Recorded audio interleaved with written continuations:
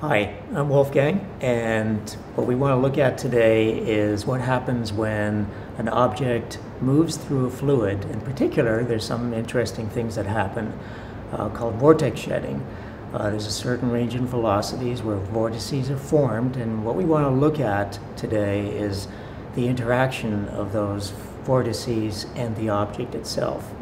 So the object is going to be a pendulum, and the fluid is water, and that's why we've got this big aquarium, which we've converted into a flow tank.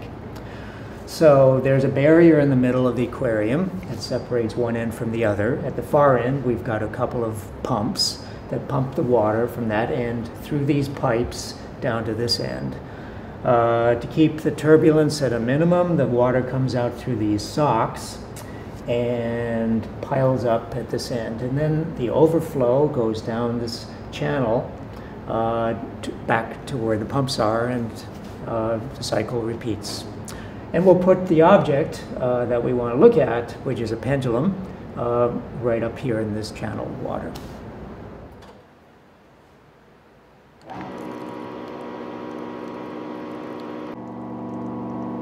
Okay, we've turned on the pump and the water's flowing, and we want to get an idea of how fast it's really moving. We've put a meter stick in the water. It's graduated with 10 centimeter markings. And I'm going to put this ping pong ball into the water to see how fast it floats downstream. Fast upstream and about 10 centimeters per second the rest of the way.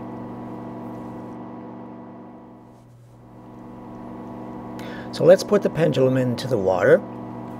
It's suspended by these two rods, and we're placing it upstream where the water flow is fastest. And you can see that the shadows of the vortices and eddies that are formed are a little chaotic. And so any interaction with a pendulum results in very little motion. It just sits there in the flow, wiggling around a bit. Alright, let's put the pendulum downstream where the water's flowing a little slower and see what happens. You can see it immediately starts moving back and forth, and you can see the shadows of the vortices being shed towards one side and then the other. My finger's following that. Every time the vortices get shed to one side, the pendulum moves in the opposite direction. And so the force on it alternates back and forth.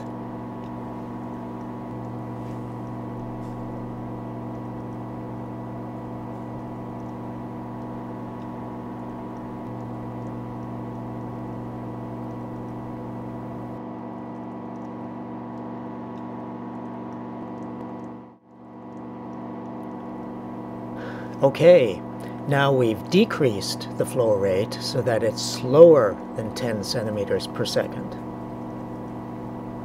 Like before, when it was upstream, there are all kinds of eddies and vortices formed, but it's very chaotic, as you can see on both sides.